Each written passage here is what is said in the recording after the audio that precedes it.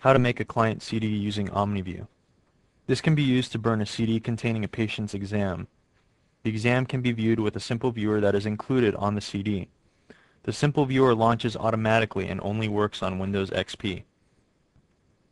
Starting from the work list, we click on CD Backup. From the CD Backup screen, we can modify the search fields to bring up the patient list. We can search using sex, patient ID, patient name, or any of the other fields listed here. Once we find the patient exam that we would like to copy to a CD, we left-click and select it.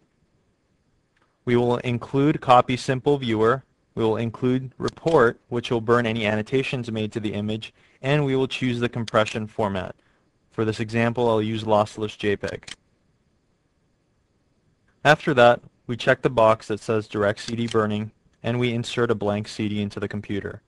Once the computer has registered that you have inserted a blank CD, you can click Backup. You will be prompted if you want to include the report, which is the annotations. You click Yes.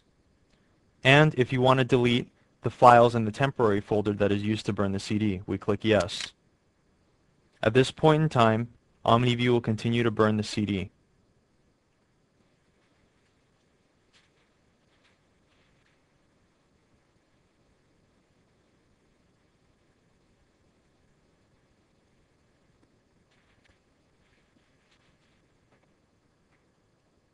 The CD was successfully copied, and the CD burner will automatically eject the CD.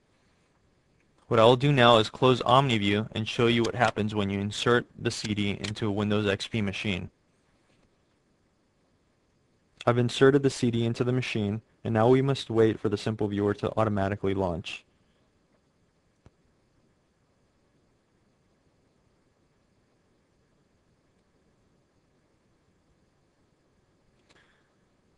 The Simple Viewer is very similar to Omniview, although it does not have all the features that Omniview has. Here we have the Simple Viewer work list. I will double click on the exam to bring up the image.